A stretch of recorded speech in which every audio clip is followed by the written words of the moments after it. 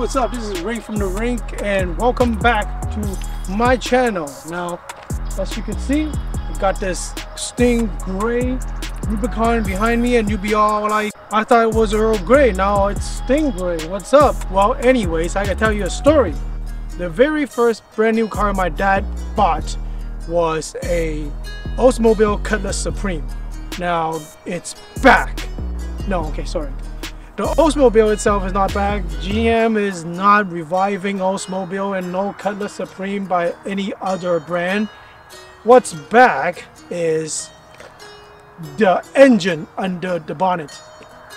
What's under this bonnet and why do I say it's back? It's back because it's a V8. That Cutlass Supreme that my dad bought way back when, it had a 5.0 V8.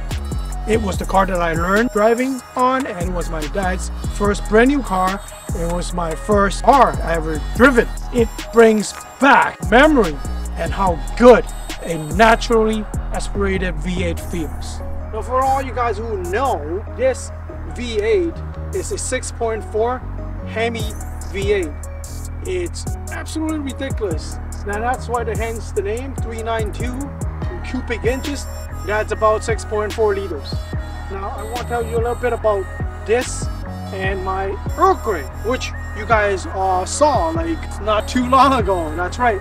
This gives you what my Earl Grey could never ever give me, and that's a feeling of stepping down pedal linked to a V8 engine. Now this 392 is completely stock except for the fact that that also tinted the front windows for us, and now it's all stock.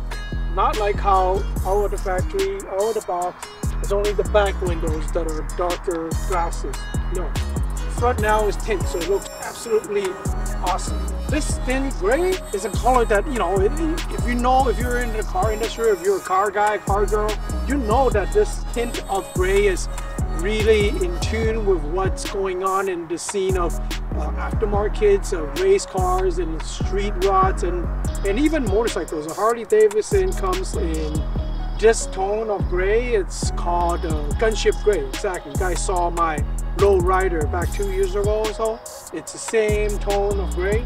All these gold or bronze accents, whatever you have here, is in tune with each other except for the rim. I have read is a little different than your non-XR 392s. I haven't actually compared one because, you know, 392 with an XR and then maybe a 392 right beside that one without an XR. I've never had that opportunity to compare two of them together because they don't even exist on dealer lots. And this time there are, I think, roughly in the whole of Canada that are available for sale, that is on the dealer, like that you could get. There are like about 22, 23. What I really want to emphasize is that this 392 in Stingray has two major options, and that is Xtreme Recon, which has these rims wrapped in 35 rubbers, and also I have the SOT.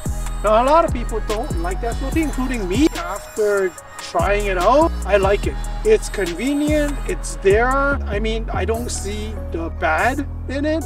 Maybe one more thing to go wrong, but that's with anything. You know, you don't drive, you know, then your car won't go wrong because you ain't got one. Anyways, the SOT is convenient. Oh, by the way, SOT is Sky One Touch, and that's what Jeep named.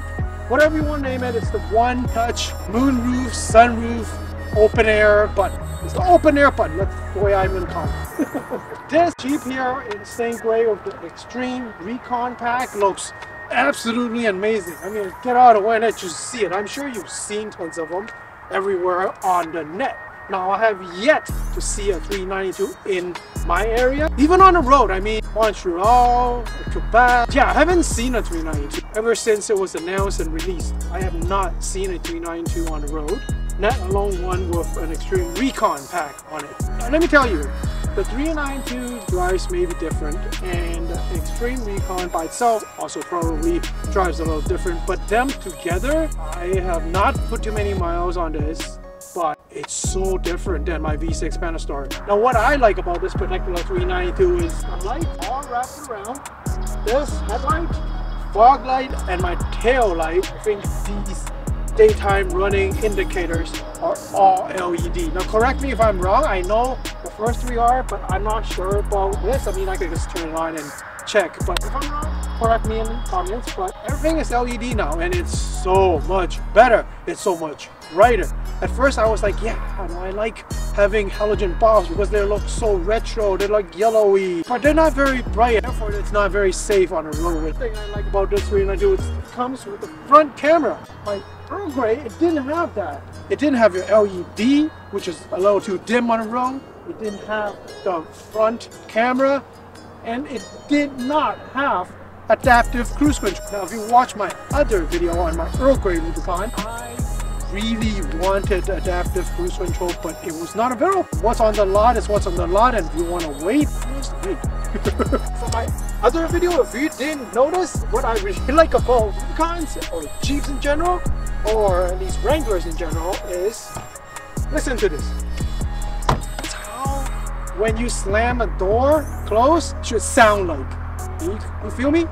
On road, the behaviors between this and my V6 Earl Grey Pentastar, it drives absolutely different. Now I'm not one who could actually tell you it's because of the Xtreme Recon pack, or is it because of the 392? I know they've, reinforced the frame. They have different setups with shocks and suspensions and springs, different spring rates and whatnot. I'm sure because the engine, the star of the show, is a lot heavier than whatever engine you have in your lineup of different Wranglers. All I know is that when I drive this Rubicon compared to my previous, the Earl Grey V6 Pentastar, is that the road behavior on this is vastly different for the better. It drives more stable. It just feels velvety smooth even compared to the other V6 Pentastar engine.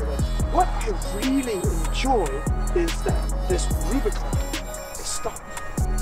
It's stock, meaning it's under warranty. Everything here is under warranty, and the way it's set up, it's almost perfect. Color's perfect to me. It's got a lift, it's got big tires, it's got LEDs all around, and I think you also probably heard me say I wanted these steel bump release here. They're here because these tires being bigger, little bit pokey, and they poke out just a little bit to cope with the regulations. They added these little things so that it covers most parts of your tire.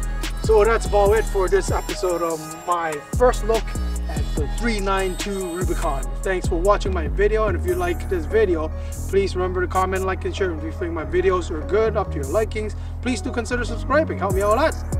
Later.